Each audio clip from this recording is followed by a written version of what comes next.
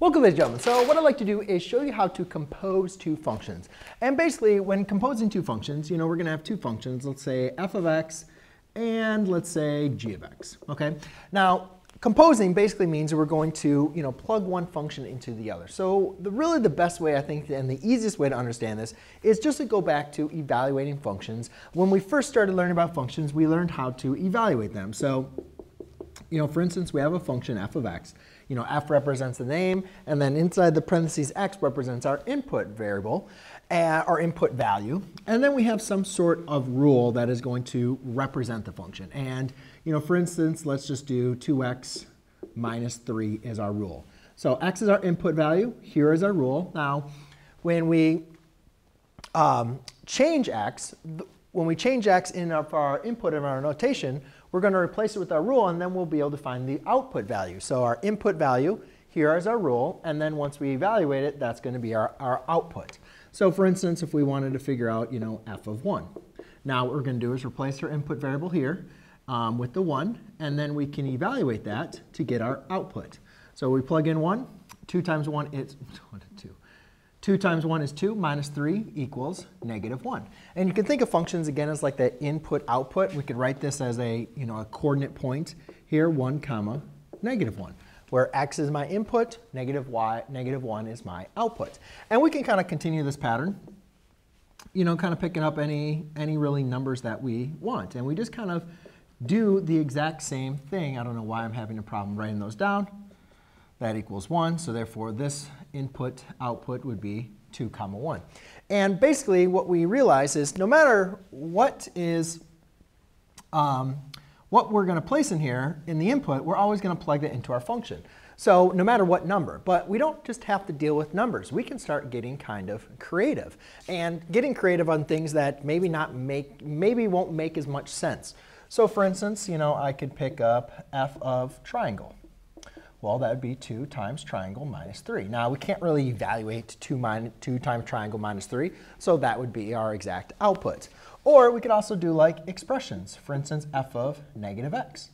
That would be 2 times negative x minus 3, which that would simply reduce to negative 2x minus 3. So it really doesn't matter what exactly we want to plug in. Whatever we plug in for our input is what we're going to replace here. And we could even pick a different variable. We could pick f of a. So that is 2 times a minus 3. We can also do expressions, x plus h. So that would be 2 times x plus h minus 3. And we could obviously simplify that to 2x plus 2h minus 3. So you can see that the limits here are endless here of what we could plug into our function. So that brings us to our other point. How about we plug in another function, f of h of x. Now, we have no idea what h of x is. There's nothing written on the board here of h of x. But again, I would just follow the same steps. OK?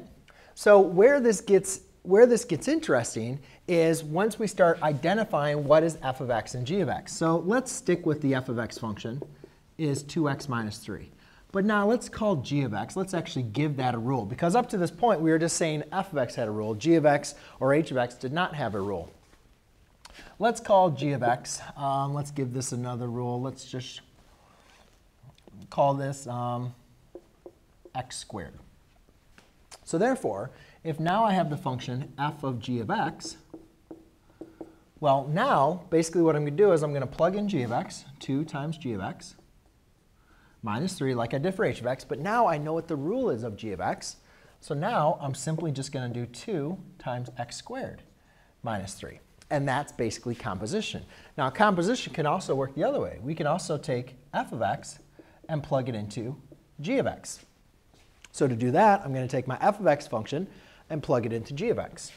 So therefore, it's basically going to be f of x squared. Yeah, that's it, f of x squared. So therefore, that's going to be 2x minus 3 squared. So that's really the basics of what we're doing. It's just like evaluating functions. You're plugging one function into the other. Just so you know, another notation for that would be like f of g of x. We use that kind of open circle. And for this one, it looks something like this. So just another way that you guys can see the notation for composition. But there you go, ladies and gentlemen. That is your basics for how to evaluate how to compose two functions. Thanks.